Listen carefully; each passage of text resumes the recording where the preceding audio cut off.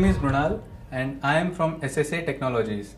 ssa Technologies is a leading consulting organization based in Mumbai, and we consult primarily on improving the designer's productivity and bringing out excellence in design. Now today I am going to talk about DFMA, that is Design for Manufacture and Assembly. Before we have a look at DFMA, let us have a look at how the traditional design approach behaves in the design industry. Now let us take a look at the weakness in traditional design process, also termed as the product out approach. The traditional design approach behaves in this fashion. No customer need identification is done. The design is made and manufactured, tossed out outside for the sales and marketing guys who push out the product to the customers, and they are unsatisfied because the latent and obvious needs of the customer were not identified. Now let us see how design dictates cost. Around 5% of the product cost is gone into the development of the product, and 70% of the product cost is dictated by the designers who have committed the cost towards the product. Now, having said about the product out approach and seeing those disadvantages, now let us take a look at the new product introduction process that takes up in the Indian design industry. It is also termed as market-in approach. How does this fashion behave? The latent needs of the customer are understood, the product is developed, pull is created by the market, wherein the product is received by the customers and he seems very satisfied because his latent needs and obvious needs are completely stated in the product. DFMA, since it is carried out in the design stage of a new product design and development, this chart gives us the opportunity for change.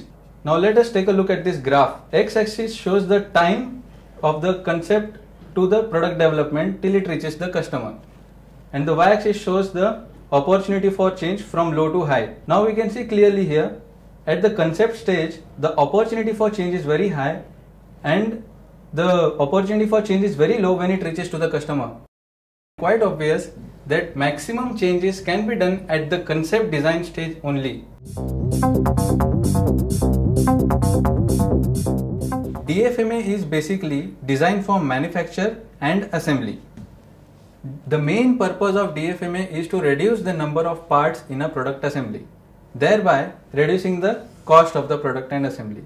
DFMA identifies majorly assembly problems and the production problems occurred in the product design and throughout the development processes.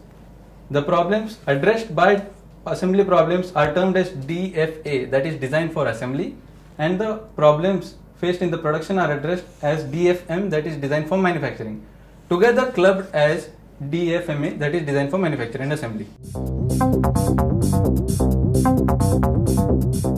DFMA is applied in a structured approach. The first step is to carry out a functional analysis of the product. How to carry out a functional analysis? First, classify them into primary or secondary component. Primary component A, secondary component B.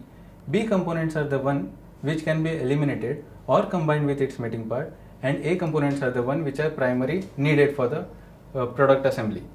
Further, we will drill down into the design efficiency, which is nothing but A components divided by the number of parts into 100. Now how to do feeding analysis? Feeding analysis is nothing but the way or the easiness of a component design which is easy to feed through a conveyor or pass on from hand from the point of manufacture till the point of assembly. After having the feeding analysis done, we arrive at a feeding ratio. After calculating the feeding ratio, an assembly sequence flow chart is developed. How is it developed? Many assembly sequences are taken into aspect like gripping, insertion, fixing. Some symbols are prefixed which are given to those assembly sequences, and the assembly sequence flowchart is plotted. After having done the feeding analysis, we will take a look at how fitting analysis, the next obvious step, is done. In fitting analysis, we have gripping analysis. Gripping analysis is nothing but the easiness of a component, how easy it is to grip a component. Then insertion analysis, how easy it is to insert a component in its mating part. And then the fixing analysis, how easy it is to fix a component in its mating part here. After having done all this analysis, we suggest improvement for the design efficiency and the feeding and the fitting ratios in the product or assembly. Now, coming to the most important part of DFMA, the benefits of DFMA. We have applied DFMA across many products in various industries, and our experience says that we have reduced around 20% of the number of parts in the product and around 30% savings in the cost of the product. DFMA encourages concurrent engineering. Concurrent engineering is nothing but a cross-functional team working together on a design product. DFMA also integrates the design and manufacture part aspects of the product or assembly, thereby reducing the lead time in the new product introduction process, and also eliminates the later processes involved which would have otherwise occurred. See this design. This is an automotive wheel which was designed traditionally by the designers, and it has around 110 parts. Now when DFMA was applied on the same product, what was the result? Significantly came down to only one part. That's the power of DFMA. When you incorporate DFMA in a product design, the part reduction and the cost reduction is significantly improved. Well folks, this marks the end of our session on DFMA. I hope this was an insightful session on DFMA. If you want to know more about DFMA, do contact us or visit our website and our blog. Thank you.